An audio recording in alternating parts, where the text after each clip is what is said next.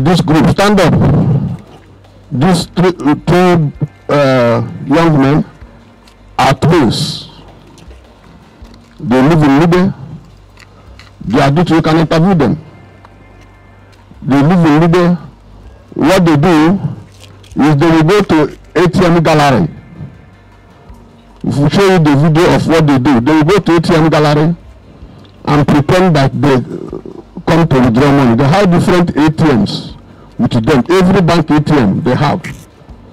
So if you come to withdraw money, if you see they see you that you are elderly or you are naive of the workings of the ATM, as you are about to do, one of them will tap you behind. As you turn back, the other one will collect the ATM from you and give you another ATM of the same bank and ask you to slot it in.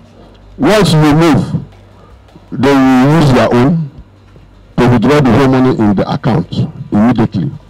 The second way they operate is that when they discover that you are naive, they will tell you, give them, let them slot in for you. They will slot in at the right place. We will tell you how they used to do it.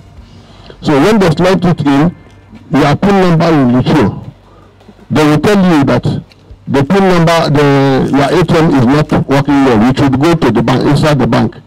Go to the nearest bank to report. So as soon as you move to report to the nearest bank, before you reach the bank itself, they have used their PIN number and siphoned the whole money. That is their work.